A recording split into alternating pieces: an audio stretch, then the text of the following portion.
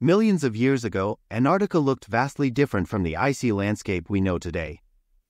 Geologists digging into the massive ice sheet of West Antarctica have discovered the remains of an ancient river system that once flowed for nearly 1,000 miles.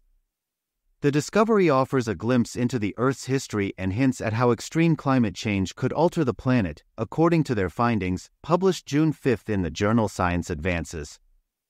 If we think about a potentially severe climate change in the future, we need to learn from periods in Earth's history where this already happened, Johann Klages, study co-author and a sedimentologist at the Alfred Wegener Institute Helmholtz Center for Polar and Marine Research in Germany, told Live Science.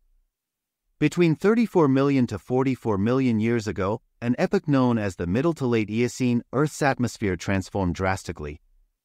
As carbon dioxide levels plummeted, global cooling triggered the formation of glaciers on an ice-free Earth. Scientists are interested in investigating how this major climate event unfolded in Antarctica, especially as carbon dioxide levels on Earth continue to rise due to human-caused climate change. The amount of carbon dioxide during the late Eocene period was almost double the amount we have today.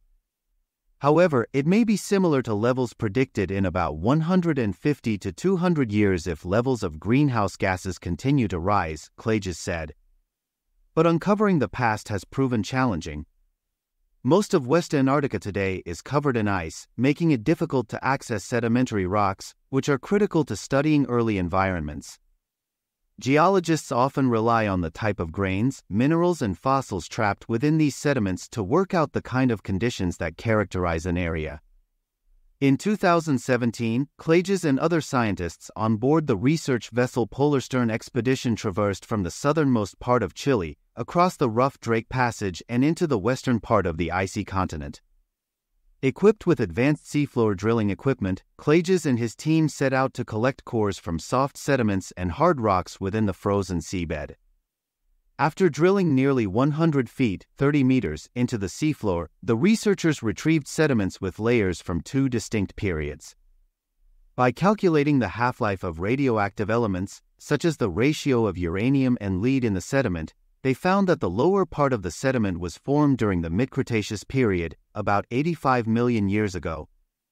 This sediment contained fossils, spores and pollens characteristic of a temperate rainforest, which existed at that time. The upper part of the sediment contained mostly sand from the mid to late Eocene epoch, about 30 million to 40 million years ago. Upon closer inspection, they recognized a strongly stratified pattern in the Eocene sand layer that resembled those coming from a river delta, very similar to something one would encounter in the Mississippi River or Rio Grande, Klages said.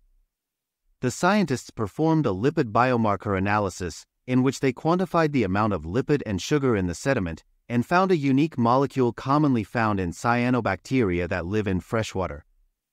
The finding confirmed their suspicions that an ancient river once snaked across the continent.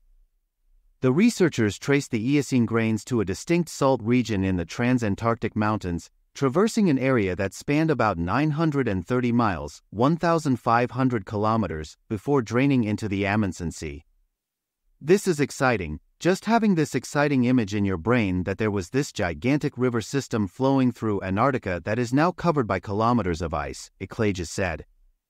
Klages and his team are now analyzing parts of the core sediments that belong to a more recent Oligocene-Miocene period, about 23 million years ago. That will help refine models to better predict future climate.